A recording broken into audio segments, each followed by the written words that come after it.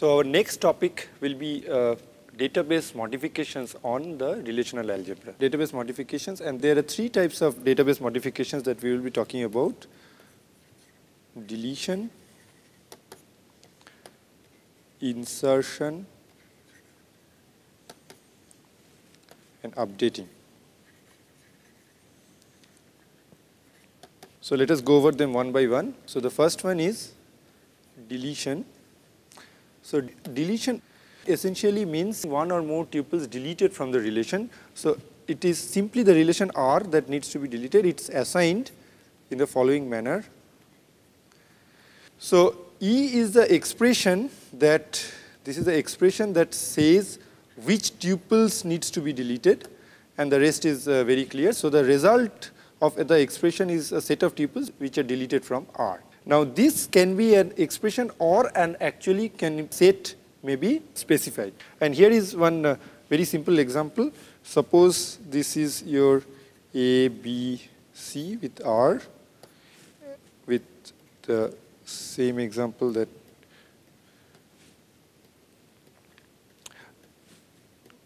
so just one important thing that needs to be remembered is that only tuples can be deleted. The attributes cannot be deleted, only tuples can be deleted from a relation. Fine. So if I now do this R is equal to R minus an expression which is, let us say, something like this, then this results in the same schema ABC, but then everything where A equal to 1 is deleted, so these two are deleted, and this results in simply 2, 3, 5 and 2, 4, 8. And similarly, this can be something like this can be also said.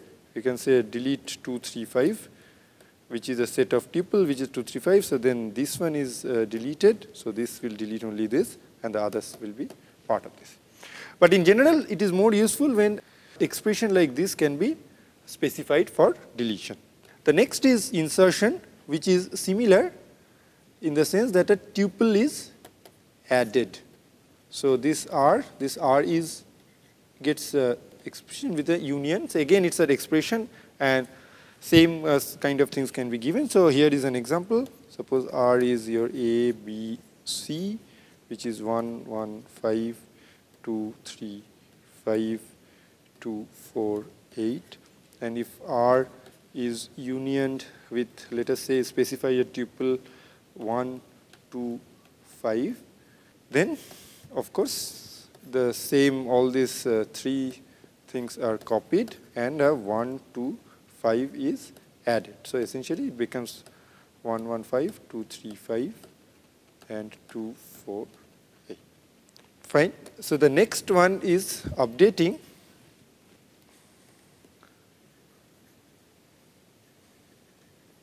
Updating is a little more involved in how to write it. Essentially, the updating is given like an expression. So it is the projection of F1 up to Fn. So all the attributes from R are projected on. So all the attributes of R are projected on, and each Fi can be either the attribute itself that was there or some modification of the attributes. So some expression on the attribute.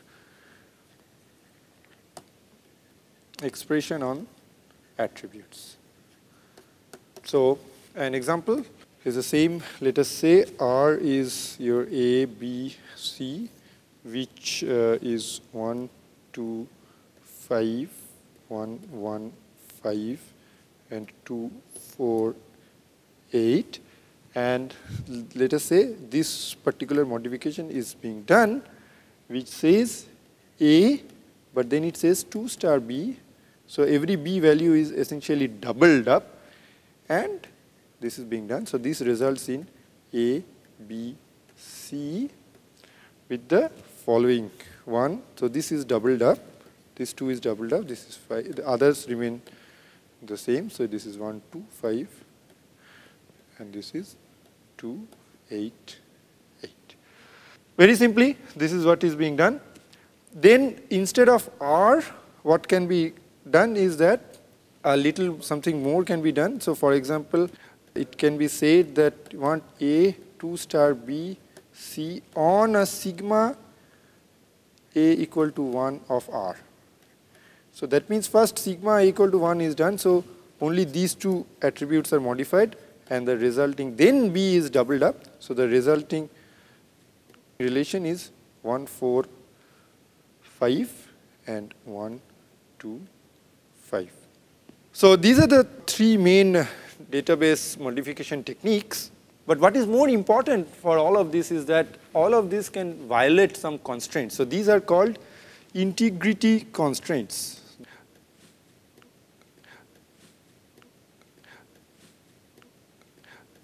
So all of these three techniques can violate certain integrity constraints. So let us start with deletion. So what can deletion violate?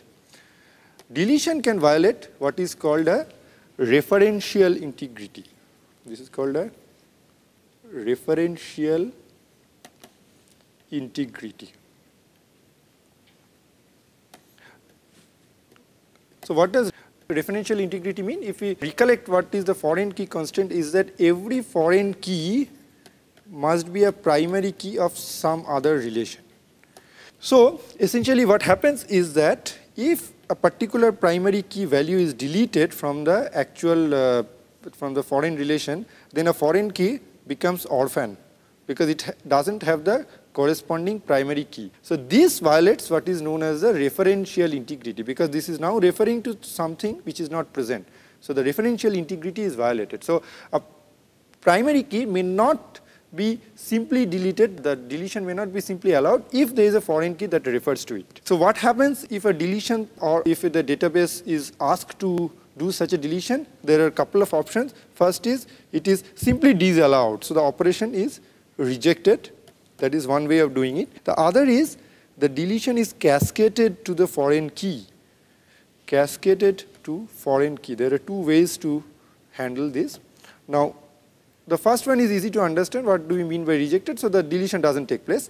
That's simple. In the second case, what happens is that if pk is deleted, the corresponding fk that refers to this primary key is also deleted. So the foreign keys are also deleted from the referencing relations. So these are the two ways of deletion. So deletion only violates referential integrity, and these are the two ways of handling it. Now, of course, as part of this foreign key cascading, this can be either deleted totally, so the entire tuple corresponding to that foreign key is deleted, or the foreign key may be set to null. This is another way of enforcing the deletion. So we next go on, what does insertion can, what are the constraints that the insertion can violate? And insertion can again violate the referential integrity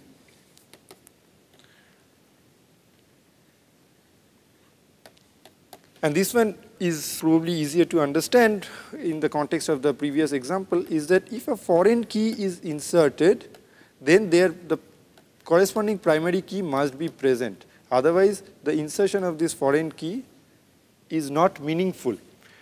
So again, there are ways to handle it. So either this can be rejected, so this insertion can be rejected, or the corresponding primary key may be inserted. Now this primary key may be inserted, but this generally doesn't make any sense, because if you cannot just insert a primary key is something very, very important. So this is actually not a viable option. So the only viable option is to reject the insertion into a foreign key. So this is the first kind of integrity that the insertion can violate. And insertion can also violate what is called a domain constraint.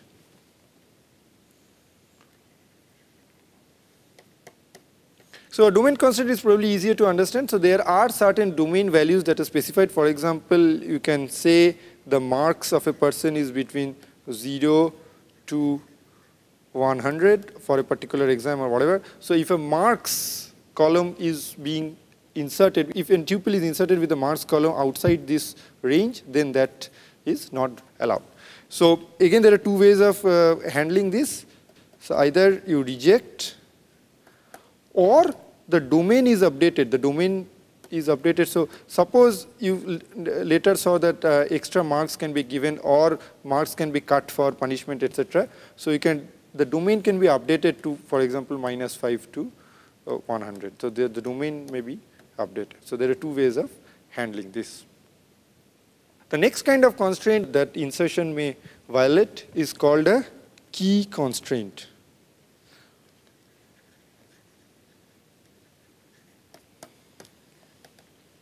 So suppose there is a primary key or whatever, some other kind of key which is there.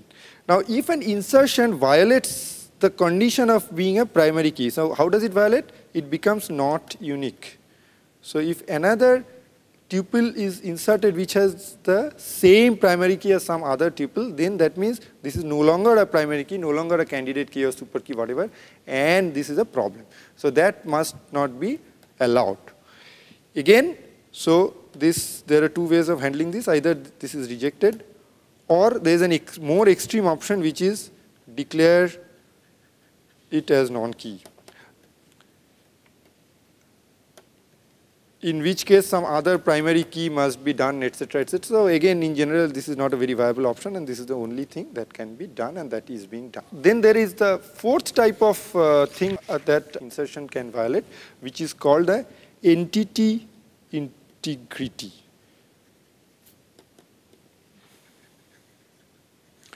This is called an entity integrity.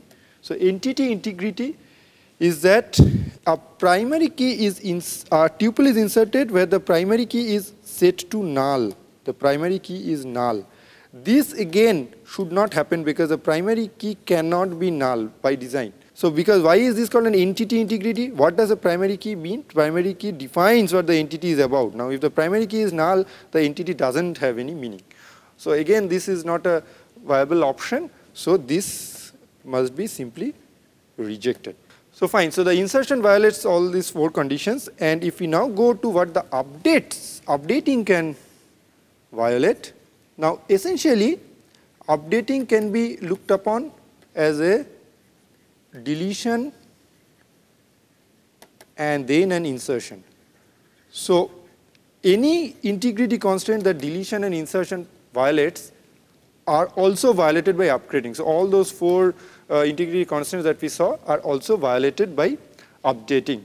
So that is what about the relational algebra. So we looked upon the queries, etc., and we looked upon the power of relational algebra, the basic relational algebra, the extension of the relational algebra, and we looked at all the different operations, etc., including the database modifications. Now, just to wrap up the relational algebra thing, we need to talk about what are the drawbacks of relational algebra. So relational algebra seems to be very powerful because it can do a lot of queries and insertions and all those things it can handle, but it has got some drawback. The first thing is that this is a first order propositional logic. So anything that the first order propositional logic cannot handle, this cannot handle either. Although first order propositional logic is actually very powerful for real life, it may not handle certain other kinds of things. The other and very important thing that the database people face almost regularly is that there is no recursion. So there is no recursive closure. So recursive closure, there is no recursive closure. So for example, if you have queries of the form, find me supervisors at all levels. So find me supervisor of this and then supervisor of that person, supervisor of that person, up to all the levels. It cannot be done. You cannot say at all levels because there is no recursive closure. So there is no way to express this in relational algebra. These are the two most important drawbacks of relational algebra, but otherwise relational algebra is very, very powerful. And our next topic, which is SQL, is based on relational algebra. So this ends the relational algebra module, and next we will talk about SQL.